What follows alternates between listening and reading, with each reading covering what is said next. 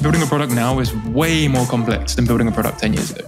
Like the table stakes have shifted higher, and the stuff that we have to do to solve someone's problem is like tenfold, you know? Like a product release now has to have notifications, like you're saying. It has to have a decent onboarding experience. The UI has to be, fancy.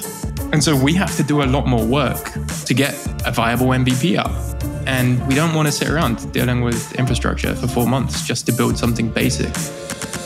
Hey, this is Brian, and you're listening to Jamstack Radio, a bi-weekly series where we discuss modern web development with maintainers, founders, and developers.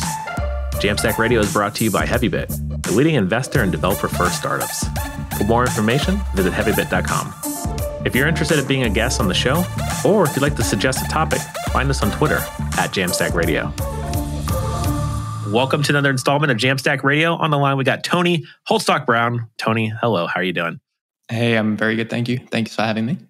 Yeah, pleasure. I mean, we crossed paths at a Slack, and then we met in person, which is like every now and then people catch me from another thing. I guess in San Francisco, probably way more common.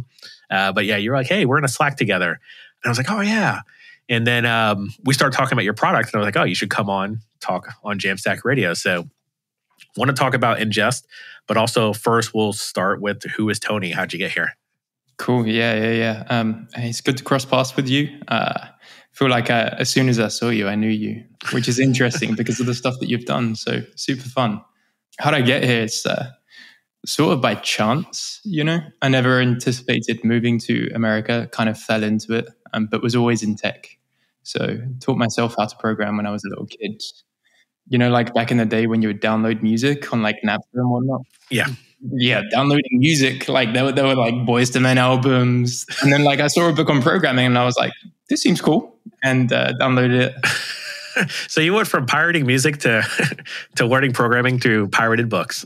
Yeah, exactly. Like, I taught myself how to program when I was a little kid.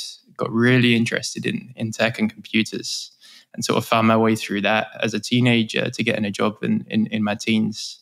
And been interested in startups ever since. So it kind of makes sense that I'm here, I guess. But fell into it. Yeah, and I didn't know this about you, but like I saw you did a tour at Docker as well. How'd you get at Docker? Yeah, so back when I was living in New York, we were using Vagrant for a bunch of our stuff. Okay. And Docker had just come about. It was all over Hacker News. I think they just raised their Series B or something. It's like 2014. So Docker had just come about. And it was all over Hacker News, all over these blogs. And it was talking about you can write once, deploy anywhere, or like a better Vagrant. So started messing around with it locally so that we could improve our dev flow at the company that I was at. And instantly like fell in love with the tool. You know how like a developer tool comes along one time and you're like, this makes my life so much easier. It was exactly that process. And knew that I wanted to work there. So I was doing something on the side already for a different company and working at a startup, but figured that Docker was the future, as it were, and ended up just straight up cold calling someone there that had worked there, being like, I really want to work here. I've written a blog post on you and can I interview? And so, I ended up flying out to San Francisco, interviewed and got there. Wow. It was around like pre-Kube. So like, what's that, 2015? Yeah, like there were fewer than 100 people, but still relatively big at the time. Yeah, that's amazing too as well, because I crossed paths with Docker, but as soon as I started writing code professionally, or right before, I'd met someone who worked for Docker remotely in my hometown, and he spoke at a local meetup and was like, oh yeah, Docker, it's the greatest thing ever. You can do this, this, and this. And at that time, I was like, I had just learned how to deploy to Heroku with Ruby on Rails. Yeah, good push. Yeah, prior to that, I was basically just doing HTML and CSS and JavaScript. So I didn't really connect. But then around the time you joined Docker, actually I joined Netlify, and then I knew exactly what Docker was. Amazing, dude. There's so much to talk about with your Netlify journey because obviously being Jamstack Radio, Netlify had a big deal in making Jamstack. They came up with the name. And this is super interesting because I think before then, developer experience hadn't been something that people cared about. Yeah. If you look at how clouds work now, AWS, it's like infrastructure. You have to figure it all out yourself. You have to do the monitoring yourself. You write Terraform because the UI sucks. And the experience is not very good. It's just provisioned infra. Netlify came along, changed this entire thing. Yes. And like, it's super interesting that you were there in 2015 because that was almost like the start of the developer cloud journey. Yeah, it's almost like you can go to this podcast and find the first episodes back in, I guess by the time we shipped, it was late 2015, and definitely check it out. Yeah. I was in the inception, the conversations in the back room around what to name this thing and what to work on and like the deploy previews. I was actually just talking to somebody about deploy previews and how that came about on a Twitter space yesterday, actually, of all places. Oh, cool. But this is actually a perfect segue because like what you're working on today, which is ingest. So like what is ingest? Like what's the problem you're solving? Yeah, for sure. So ingest is a platform that gives your function superpowers. Excellent. So Jamstack is great. You build APIs and the APIs communicate with your client, in like React or Vue or what have you. And serverless functions are really good for HTTP APIs. They're maybe not so good for business logic. They're maybe not so good for business processes.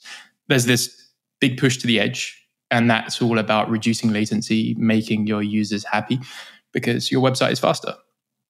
But if you're pushing stuff to the edge, you want your latency to go down. You want your APIs to be fast. And that means you need to push work to the background. And how can you do reliable background work on serverless functions? It's kind of an unsolved problem. You need to tie in different things like SQS and Lambda. You need to have like this tiered architecture where you have database state or queues, and really, really difficult to set up. And so for quite some time, Jamstack has been about HTTP APIs and less building your entire business in a serverless manner. We give you all of that out of the box. So with one line of code, you can get retries, reliable functions, scheduled functions, event-driven functions, any provider. Very cool. Yeah. I mean, so around the same time that we're both working at Docker and Netlify, the serverless infrastructure thing and the serverless.com came out. And I think it really kind of solidified this, but also serverless days. Like it was so much serverless. It was almost too much serverless. It's like, it was almost a meme at a certain point. Yeah. But it's also true, like building infrastructure around just a bunch of Lambda functions or a bunch of serverless infrastructure, it's a painful thing to manage, especially when you take a step back. I think was it last year, everyone got the notification, like if you had an old running node serverless function, you need to update it. And like in my mind, I'm like, oh man, I've got hundreds of these things. Like I'm just building projects left and right. Yeah. And I'm like, I guess these things are now going to be sunset because I don't want to update all these things. Yeah. But that's how it was. They were a dime a dozen. It's like, oh, I can do compute without paying out of pocket. Like my AWS bill has been like 35 cents for the longest time. Right. Like, I mean, it makes a lot of sense. It's a super nice way to do things in theory. But like the classic example that I kind of think about is like just something as basic as sign up. Like, cool, you can use Clerky, you can use Dscope, you can use what have you for auth, but you still need to do a bunch of stuff in the background. Yeah. Like a user signs up, there are like 5 things that happen, send them a welcome email. You might want to add them to Zendesk or like any provider, Stripe. And all of this stuff needs to happen in the background immediately. And do you do that in your APIs? No, you want this to be reliable. You don't want any of them to fail. And so like serverless is great. Managing all of this is a real problem. And there are different frameworks, like serverless framework is great. Different stuff to manage this, but there's no like answer. There's no answer for each platform. You can't do this necessarily on Netlify. You can't do this easily on Vercel or Cloudflare Workers. And so there needs to be something that fills this gap and gives you retries automatically on your functions. And so also like ties in nicely with events because stuff like this is cool. If you have a user sign-up event, propagate that out to any function that listens, similar to how you do it on SNS, SQS, and then have all your functions automatically run with retries, but with no setup. And it's nice to get that where your project is currently hosted. I think like this the biggest thing with Netlify. Like Netlify has a lot in one space, like deploy previews, they've got the edge, they've got different background functions. Yeah. And it's really nice if you're deploying to Netlify, you're deploying to Vercel, to just keep that process the same and have all of this stuff in one place. Like that's kind of the ultimate dream. Yeah, and speaking of that dream, as a Netlify stockholder, I'm curious, like what your take is. Like, there's AWS, which is like you were also glowing about talking about Netlify's developer experience. Do you think Netlify gets to the point where it becomes as big as AWS, but with just a better experience? This is super interesting. This is a $10 billion question. Right. Exactly. It reminds me of like the classic business thing, which is like there's two ways of making money, bundling and unbundling, and there's like AWS, which is the bundled everything. There's the Netlify, which is the unbundled like CloudFront, but done in a really precise manner, which is super valuable. And then you start layering on different things like serverless functions. Think like it's really interesting. And there's definitely a lot of room, to grow. A question is what happens with developer clouds overall, in my mind. Like the rise of the developer cloud is super interesting with PlanetScale, Netlify, Vercel, Neon, as if you're looking at Postgres. And what happens in the future with all these platforms? How do they interplay? Yeah. Because if Netlify were to grow, then there are a few things that a full stack app needs, which is, I know you did a show on Redwood, and Redwood kind of covered this in some way as well. Like you need auth, you need data, you need a place for background jobs / queues, and you need a place for hosting CDNs and functions at the edge. And right now, AWS can do them if you don't mind the experience and you really like Terraform, which I don't know many people that love Terraform, but it's a thing. Yeah. Or you can go on Netlify and have GitHub PRs, which automatically populate into different preview environments. And so I'm wondering how all of these different things work with each other in the future. PlanetScale branches that work with Netlify PRs, that work with kind of ingest background functions. It's going to be interesting to see how this evolves and whether or not, AWS embraces this or whether or not we all overtake. Yeah, interesting future because developer experience definitely matters. Yeah, I mean, it is very interesting too as well because I've chatted with quite a few infrastructure, like up and coming infrastructure projects, which Clerk, like I definitely want to chat with them. I run into him all the time with the founder in San Francisco at random events, but I've failed to invite him or his team on the podcast. So I'll get to Clerk eventually. But no, it's true because like the bundling, unbundling, like we also just talked to Pantheon recently, where Pantheon is like coming out of the Web 2.0 era, like trying to get people up to scale and like originally deploying WordPress apps, but now doing so much more. And also Google Cloud, they also are very clear about like the stuff that they acquire. They still have like their internal brands for that as well. So like they're all bundling the Google Cloud platform and building that behemoth. But like Netlify is doing the same thing with like the Jamstack Innovation Fund and like all the new integrations that you can do on Netlify, which I think we're all benefiting from it. Like me personally, we're solving problems. That problem where you talk about the welcome email, we're using Superbase for our auth today. Yeah. Superbase is like also our data host. And then to be able to send a notification of like, hey, something happened, or even beautiful like real-time updates. Like here's a new notification of like, hey, something happened in the app, or you get a new message, which we haven't shipped yet. But like we're working on this where you can send like someone requested to work with you on open source. Here's a real-time notification. Here's a real-time response back. Like that's all stuff that I honestly, not knowing Docker very well until Netlify, like I wouldn't even know where to approach that. Yeah. And now I can just be like, hey, is this a feature at this product? Or is this a feature that Netlify integrates pretty well?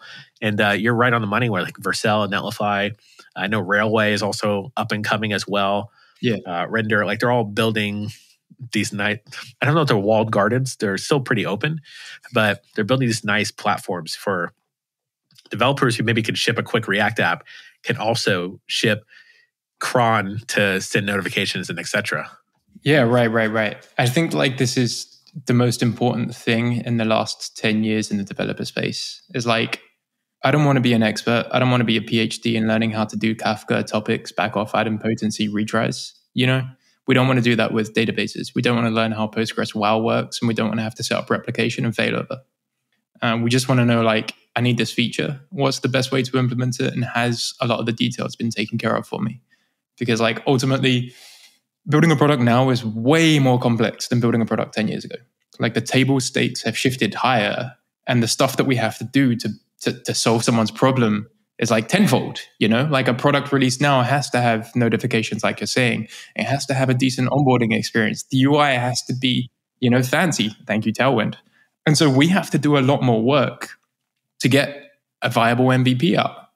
And we don't want to sit around dealing with infrastructure for 4 months just to build something basic. Like when this happens, do that. That's kind of crazy. So I think like people learning that and the developer experience is like so fundamental to getting things right that it's opened the door to a lot more engineers and what we can build.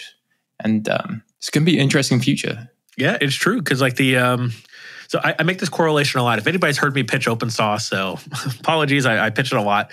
But I make this correlation to like what we're building, which is the money ball for engineers, where if you're looking for the best talent and best skills, so if someone's contributed to one of these open source projects, you might want to hire them to work internally on one of your features.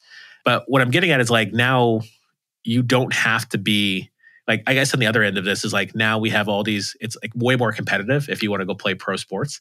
Because now you have kids who are like have trainers of all the former pro athletes training them. And you're seeing this like weird shift of like I'm a big NBA fan. Like every NBA player that's like came into the league in the last 10 years actually has gone through the process of like having specialized training. Where like 20 years ago, like me and you were growing up, it was just like, oh, you just happened to spend way too much time on the court and did a lot of practice and you became good. Yeah. And that was how you made it. You now have to do way more. Like you have to get your parents to pay for specialized training. You have to go do club sports. And with engineering, it's like that, but also not that, where like you can come out the gate of a boot camp and like just know Heroku or just know Netlify really, and still be like dangerous and be able to like ship stuff within the first couple of weeks. Yeah. Where before it was like, oh, if you just spend enough time like reading Hacker News and buying the right books and like writing the right code at the right time, like now it's almost impossible to stay up to date on everything. So if you're a senior Tailwind engineer, like there's a place for you. Yep. There's definitely a company out there that's like, yeah, we just need someone to know Tailwind really good. Yeah, exactly. And that's like the thing, like it's a really good thing that people can come out of just learning CS, just learning the fundamentals and be able to ship. And I think that's like a testament to the things that you did at Netlify 7-8 years ago now that Netlify has done, that other companies like Vercel, PlanetScale, Neon are doing, and that we're doing for events and durable functions. And I think like it's a challenge that the table stakes have gotten so high that realistically people are so used to tech nowadays that they expect world-class experiences. When if you look at Twitter back in 2008, the experience was less than Bootstrap was a big deal, and that's amazing. It was text messages at first. Yeah, crazy. Yeah. It's an interesting time, and there's more ahead. So I think that if we want to make it as easy as possible for engineers to do what they need to do, then we need to focus on the developer experience, And so that's like one of our foundational things at Inngest. It's like, how fast can you learn us? How fast can you get set up writing durable functions? If you've never written a serverless function before and you need to do retries, let's say, for example, someone was using this for OpenAI GPT a couple of days back. Let's say like you need to chunk an OpenAI request into 4 chunks. You want each 4 chunks to succeed. And then after you've done chunking and summarizing text, you want to, convert the summary into one whole, summarize the summary as it were. Like that's quite a pain for engineers to do because each 4 jobs needs to be built, needs to be enqueued, needs to be durable and reliable. And then you need to know when all 4 jobs are done so that you can summarize the summary. And how fast can you do that? It turns out that like if you focus on developer experience and you make this really nice, you can maybe do that in 10, 15 minutes. Whereas realistically, if you're looking at SQS, it might take you a few days to set up the queue, to set up Lambda, to do the end-to-end testing. And so we're going to have to do more as a practice, as a profession. And we need tools that enable us to work faster. 100%. So I wanted to ask, because we spent some time talking about the higher level and the problem, like where the state of the ecosystem is. But like, what was the story that got you into this, building this and solving this problem?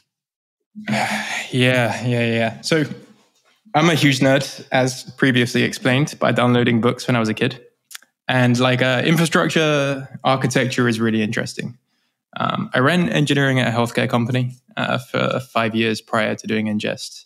And healthcare is is complex. And events are really great in healthcare because they're kind of immutable facts about what happens in your system.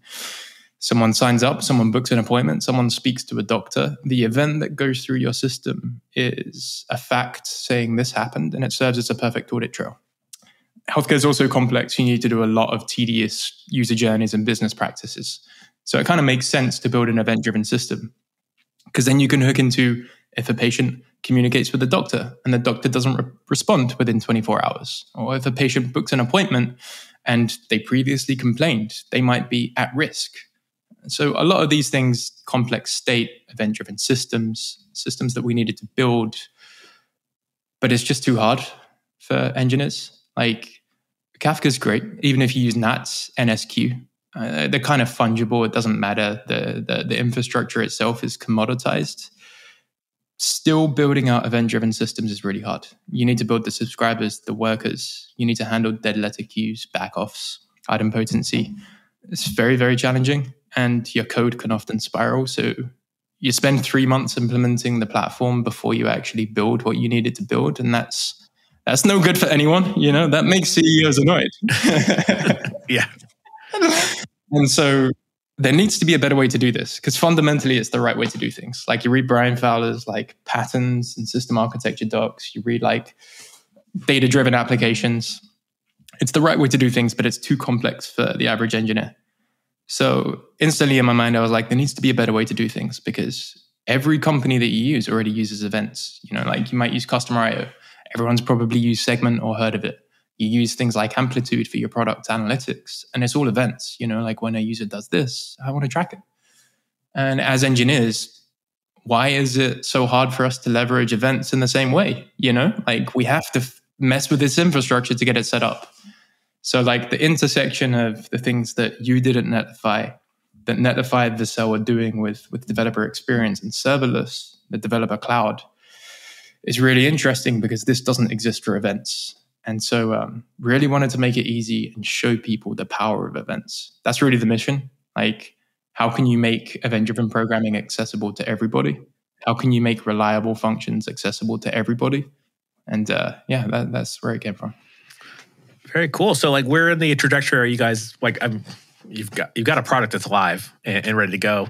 How big's the team, and like, what are you guys working on today and next? Dude, wild. The team is only 4. We've rebuilt a wild queuing system that's based off of this paper from Apple that powers every phone's queues. And the product works end to end. We've got the SDK out. We hired this guy, Jack, who's fantastic at TypeScript. Designer Ed, who's designed our website and is redesigning our product, is incredible. And then co-founder Dan, who is also incredible.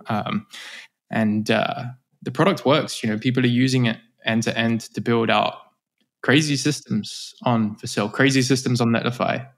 We kind of work anywhere, actually. We deploy to any cloud. We work via HTTP. So you can use our SDK, deploy your functions as you normally do, and get queues, background jobs, scheduled functions, reliable functions, step functions on any platform that you're currently using. And people are building wild stuff. So someone was doing ChatGPT, OpenAI. And it's kind of annoying because your functions have got 10-second timeout.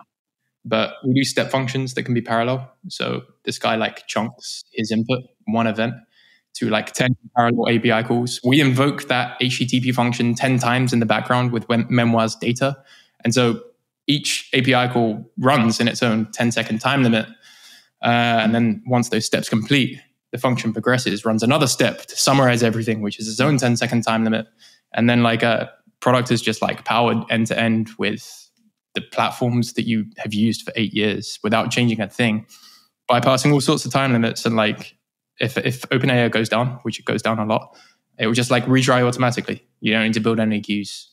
So that's amazing. We power a bunch, but we've been relatively quiet because, again, the developer experience is so important that we want it to be really smooth.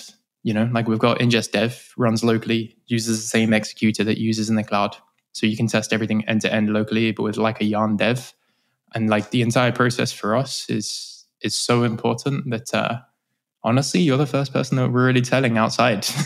Yeah. Oh yeah, this is the first podcast with ingest on it. Yeah. We've spoken to Joel Egghead. We're partnering with Redwood to do a bunch of their stuff.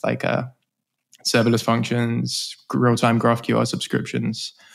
They're amazing people, but a lot of that stuff hasn't really made it out to the world yet because we're just working on it. So it's pretty early, despite people using it for real things and businesses using it for real things.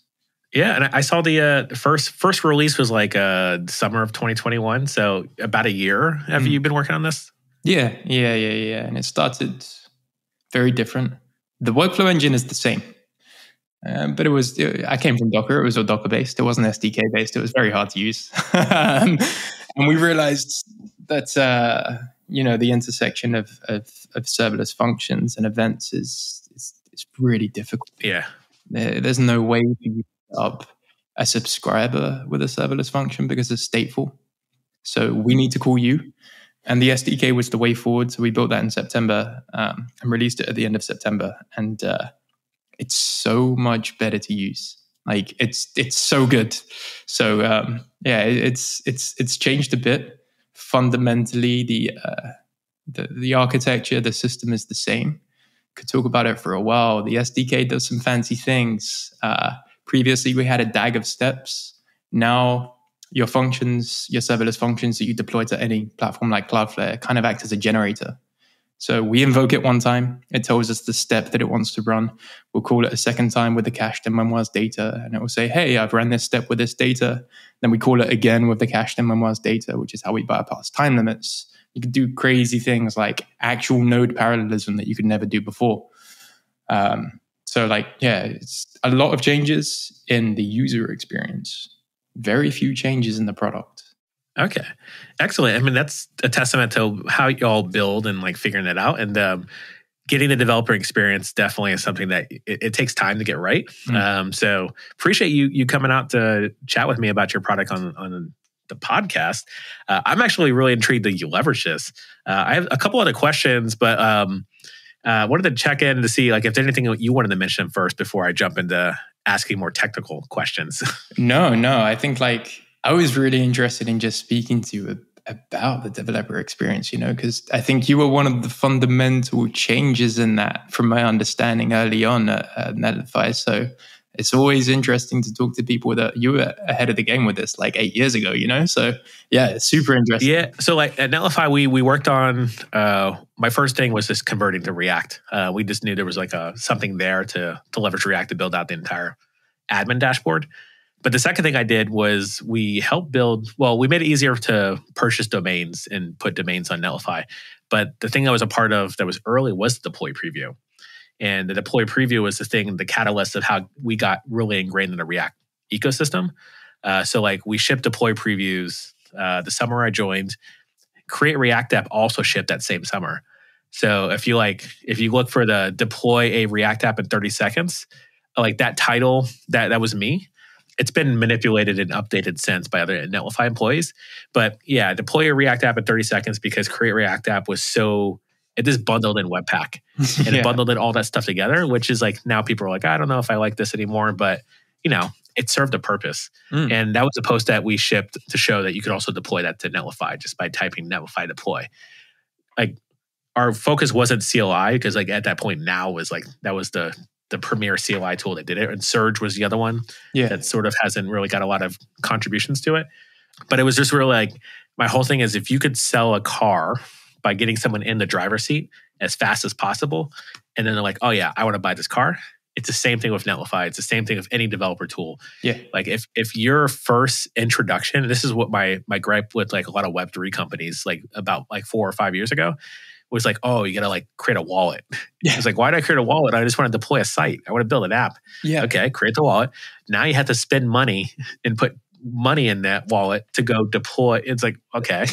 So when do I start building and writing code? And the whole thing is like, the enter for Netlify was always connect your GitHub, pick a repo, deploy it, and you're good. Yeah. And then it was also the drag and drop deploy as well, which is like take your folder, drop it on the page, and you're good to go. And it was like, even like that drag and drop in React was like, that was it was a hard problem back then. Yeah. Because it was like a solved problem in jQuery, but we chose React. So anyway, it was just constantly trying to figure out what's the simplest time to get someone to ship a site. And like, that's it. Time to value.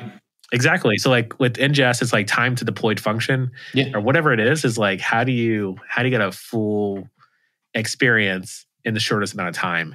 And a lot of times if you're starting again or if you're building on top of a product that already has been around, you have to like rebuild. Yeah.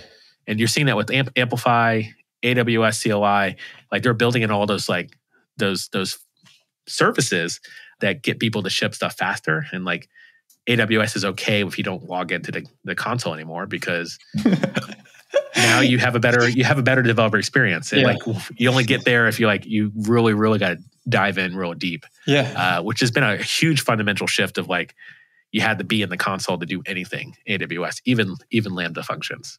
Yeah.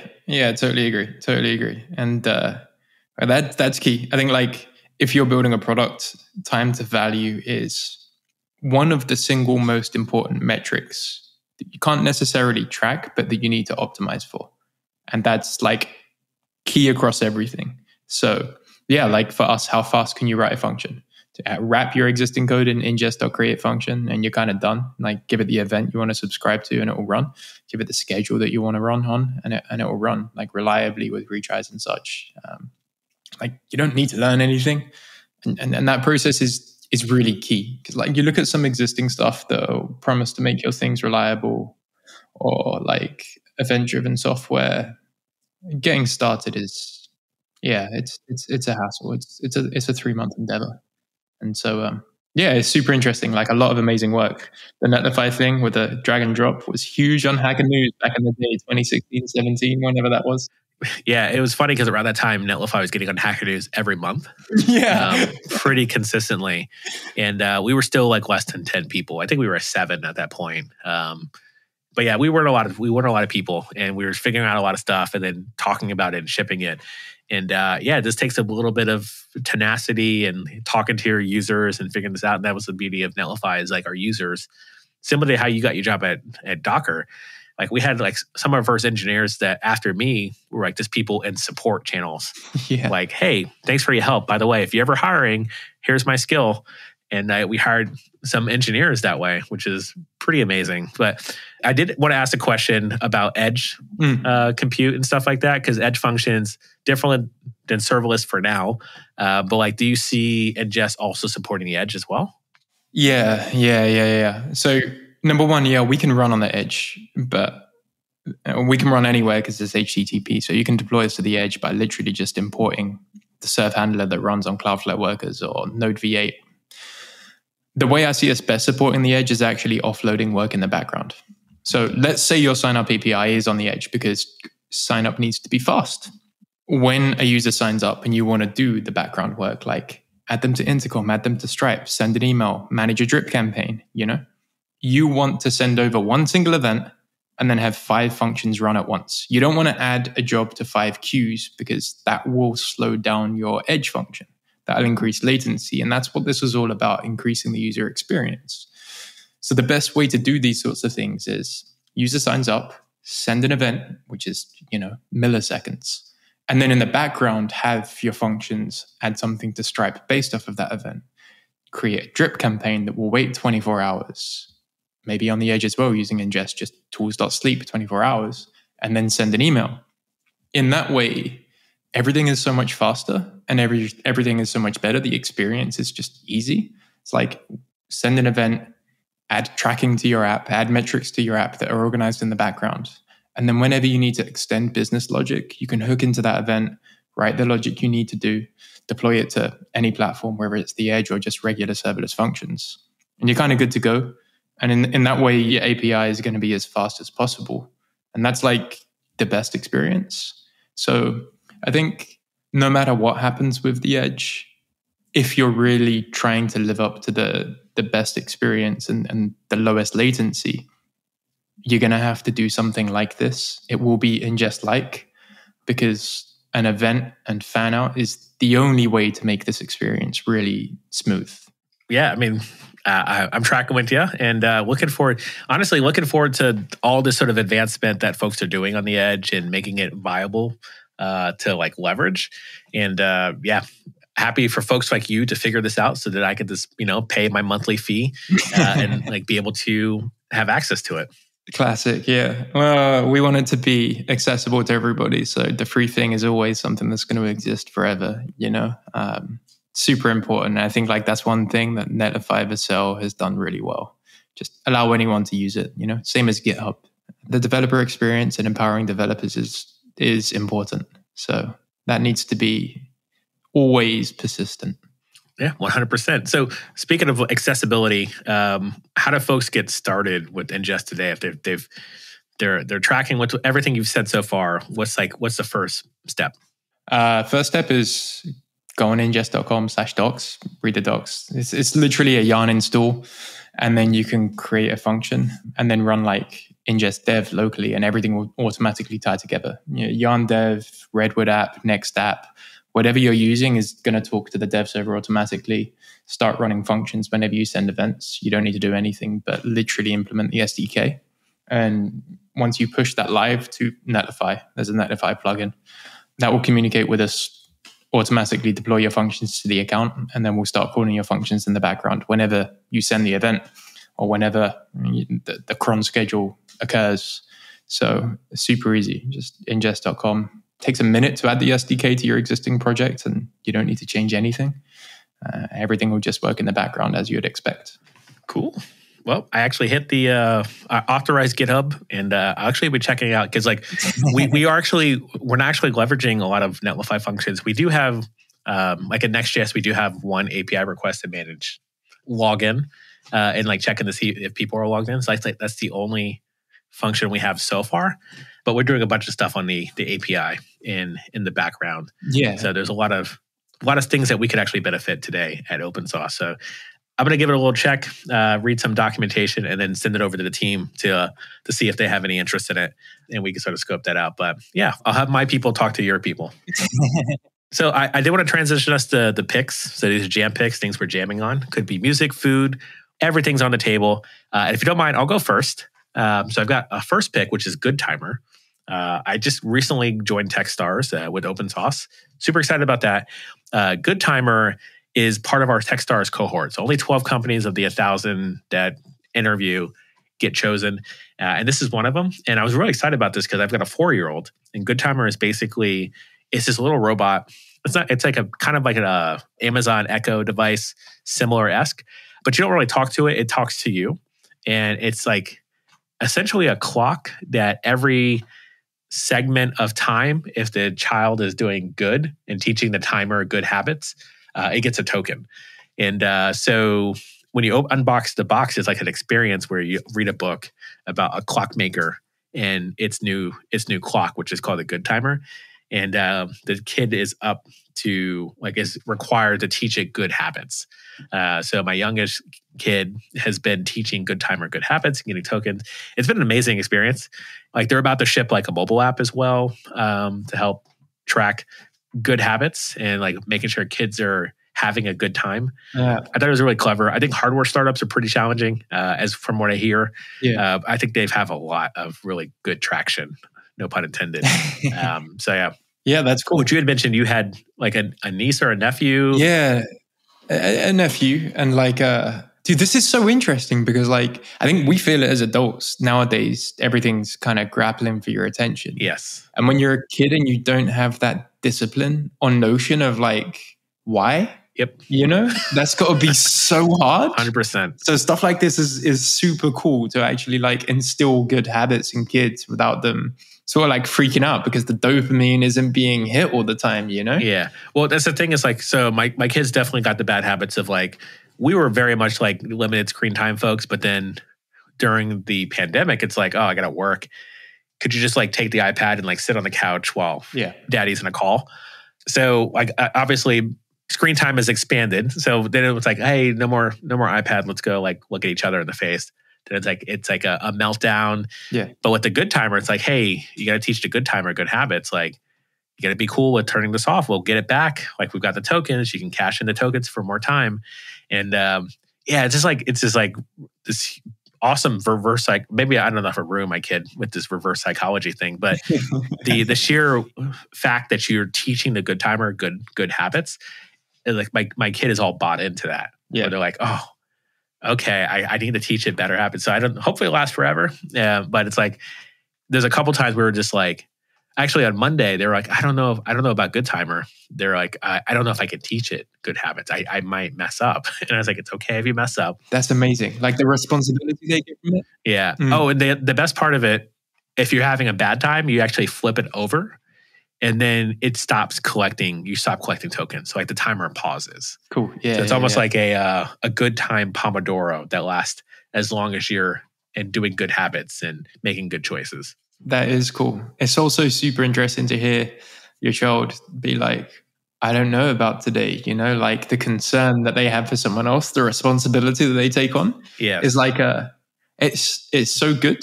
It's like so good to hear. That's a good pick. Yeah, they have a good team and a lot of good advisors. So they've been obviously doing a lot of research and getting a lot of feedback on the approach. And I think I was very impressed with what they had going into Techstars. So it's definitely going to be good. Great experience for them. I wish I was doing way more revenue or as much revenue as they were doing. But, it is what it is. Techstars is going to be interesting. I'm super interested to hear how that goes for you. Yeah, happy to share all the secret sauce on that. I did have another pick, which I did learn from Techstars. So what's been awesome about this experience is I got to meet the founder of GoFundMe, one of the co-founders. So GoFundMe being it's like the platform for giving healthcare to the rest of the United States, which is mostly a joke. But most of the GoFundMes are basically, hey, I need the kidney replacement or my car broke down. And the way they got to that point was this concept called viral loops.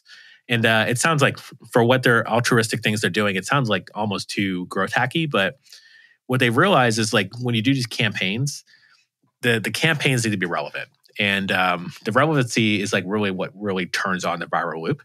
And so we've been actually looking at open source and trying to figure out what are viral loops in our platform that will take, okay, let's say 100 people saw or got an impression of this tweet or an impression of this experience. 10 of those clicked it. Of those 10, they did the activity and then shared it.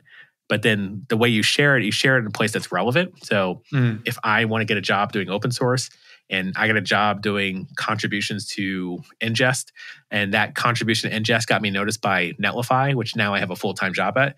Now that story gets shared to another 100 people. Those 100 people click the button, do the contribution, and share it. So like we're still figuring out what the loops are, but like once I talked about the actual real variable, which is relevant, it's good to share it, but it also matters who's sharing it and where, which I think you could attest as a founder getting intro to people like VCs. It is about who enters you. It is about like the timing as well. So as far as our product goes, like we're really trying to sort of pull those levers and start getting more people on the platform. Yeah, that's interesting. It's almost like is it like the K factor in social platforms? I think that's what it's called. Yeah. And the K factor is similar to like the R factor in disease, about how fast things spread. Yes. And if the K factor is above 1, then like more than one person is sharing it when they receive it. So naturally it will grow. Yes. And the viral loop is about how fast you can build out that K factor and the levers you can use. Yeah, and that's also what's so important about having a good developer experience. Because if you get a bunch of people looking at your project and clicking, like, hey, the promise was there, but when I got there, the promise was not there. Like you do want to make sure you build a good product too as well. Yeah, 100%. Yeah, it turns out that like one thing that you don't really appreciate is just distribution. Like it turns out that distribution is so important, and like you take it for granted in the things that you do day to day. Like you want a new TV, LG, Sony, whatever. They've got like distribution figured out. Like classic example. But even then, you look at like new things that are coming out. Like how did Docker get its distribution back in 2014? Like word of mouth, new tech, but distribution is everything. And like the viral loops, it makes sense. It's nice and sad that GoFundMe is used for such good and that people have to do that. It's kind of why I wanted to work in healthcare. And like for better or worse, it's good that the viral loops worked to help them in a way. Yeah. So yeah, that's cool. So much, dude. I'm gonna message you after this. Just sharing ideas, sharing notes about. Sure. Yeah, this is cool. 100%. And anyone listening, hit me up. I love talking shop like this. It's like one of those things I don't do enough of. Like the whole developer experience. It's like I just do it and I talk with my team about it, but I don't do a lot of like podcasting and blogging about that aspect of my life. But it's like I love like just talking shop about it. I just don't think, oh yeah, I should talk about my strategy for content creation and how we were able to scale content at Netlify or content at GitHub. And anyway, I digress. I will give you space. Do you have any picks for us? Yeah, technologically and then non-technologically. The technological pick would be OPA, Open Policy Agent, which is just genius bit of software written by people that I'm ashamed to say I don't know the names of. And essentially, these amazing developers have contributed OPA, Open Policy Agent, to CNCF, I believe it is. Essentially, it does ABAC, attribute-based authorization / access control. And why is that good? Well, everyone knows RBAC. I'm in this role. I can do this. Yay, I'm an admin. Oh, I'm not an admin. You can also do that with ABAC, and you give them the role attribute. But you can do crazy things with it. Like, for example, at the healthcare place, doctors of this clinic should be able to see these patients, attribute-based, because patients have a clinic ID, doctors have a clinic ID, and so on. So you can do authorization that way. You can do crazy things like if a user requests access to your customer support team and they've confirmed this customer support member can have access to my account, then give them access. So all attribute-based, absolutely genius way of doing things. Comes with its own little language and tests that you can write. Super easy to integrate. Yeah, amazing technologically. And I think it's the underpinning of a bunch of a new wave of auth startups that are coming out. Basically, everything that I know that I've seen recently uses OPA under the hood. And so good. So good. Yeah, interesting. Yeah. This is like the fascinating thing is like we started this conversation talking about like how Netlify changed the developer experience and like now people approach like how you interact with your previewed staging deployment is like it's a given. Like staging deployment is the thing you just get because you connect to your GitHub repo. And now with authentication, like I haven't actually seen this trend because obviously I haven't had the newer authentication tools to come on board and talk through this. But I know like Okta / Auth0 are making a lot of different changes in their product and doing a lot of really cool things around Auth, but also Clerk. But yeah, this is why I do this podcast. I love talking to folks about what they're excited about because then I can get excited about it without doing all the research and they just give me the links to read. Yeah. OPA is great. It's very, very, very cool. The second one would be a book. Actually, I don't read too much except for nonfiction now. I have a selection of books next to me about product traction, innovation, that sort of stuff. But there's one really good fiction book. Actually, I think most people know Aldous Huxley from A Brave New World, but his last book was this book called Island. And it's sort of like A Brave New World, but less dystopian. Still kind of crazy about this guy that lands on a forbidden island. And the island have eschewed the rest of the world to focus on mindfulness. So there's elements of like Buddhism versus capitalism, like intention versus non-intention, presence, mindfulness versus getting carried away with life. And it's honestly the same themes as A Brave New World. Blends in so much good stuff. And it really makes you think about life. It really makes you think about just like how you can act and how you go about life in general. Amazing book, like complete work of fiction. But incredible, and would definitely recommend it just for the themes that it strikes on. Like, so many powerful things in it. So really, really good. Cool. I'm definitely going to check it out. I've got a huge list of books I've been reading, but I do a bit of fiction as well. But I've been reading with the kids at night, which is like been a very rewarding experience. Of like, okay, from 5 o'clock to 9 o'clock, stop working. It's like focus time for the family. And I'm allowed to go back and work after 9, 10 o'clock. But like 5 to 9, I'm part of the process, part of the system. And so we've been reading a lot of old books like the Charlie and the Chocolate Factory we're actually reading right now. And I read it at my son's age. His age now is 9. And I read it, I think, at 8. Yep. And so he's like not in the sort of curriculum today for his school. But I'm like, hey, I've got a book for you. Yeah. Let's read it. Hopefully it's appropriate nowadays because, culture changes, but, so far so good. Yeah, that's crazy. I think like it's super interesting that you touch on that because like, it turns out that like discipline is really important as well. And honestly, like you do your own company. It's so important to have a life outside of that, and family are the most important thing. So it's like really good to hear. And discipline is underrated. A lot of people think that motivation is the thing that you need in life to do things, and it turns out that discipline is more important. I think other people have talked about this way better than I can. If you ever look at people's talks on YouTube, motivational talks, I think so many people have got impressive talks about discipline, but the ability to shut off between 5 and 9 and give your family attention is huge. Yeah. It's tempting to keep going, but I know that work's not going anywhere. Like it'll still be there when everyone goes to sleep. Yeah, exactly. And like, honestly, what's the incremental improvement that you're going to get after doing a 10-hour day? After 5, like, sure, there's times in which you might need to do that. But honestly, like you look at the negative impact that it has on family, especially your kids at that age, like the presence, this time you never get back. 100%. Yeah. Yeah. I've loved this conversation. Definitely looking forward to stay connected. And folks who are listening, definitely check out Inngest. Like this is definitely a tool that's needed in this ecosystem. So try it out, give feedback, give it a star on GitHub, because we didn't even go over the open source angle of this, but there's a star there if you want to take a look at the repo. And I'm sure your developer experience is going to be top notch because you're paying attention to it. Thanks, man. And thank you for having us on the podcast. Absolute pleasure to talk to you. For sure. All right. Take care. Yeah. Listeners, keep spreading the jam. That's all we have time for today. If you're interested in being a guest on the show, or if you'd like to suggest a topic, find us on Twitter at Jamstack Radio. This show is brought to you by Heavybit, the leading investor in developer-first startups. To learn more about Heavybit, visit heavybit.com.